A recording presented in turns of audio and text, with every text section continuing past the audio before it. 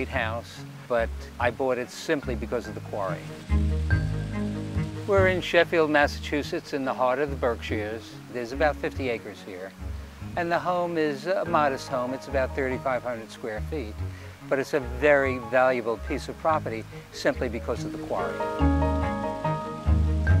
The dimensions are about 25 by 40.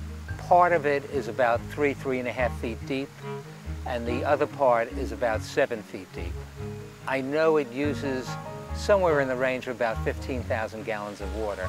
You can see the walls of the quarry and the way they're sculpted, where they come straight down, and that is the quarrying lines that they drew. The first groundbreaking, we came in with an excavator. There was 4 feet of debris in the bottom of this. We didn't know what the bottom looked like. But then there was a lot of handwork. There was a lot of just going in with shovels and buckets and hauling the stuff out like a mule, and power washed all this rock and cleaned it up just to even see what we had.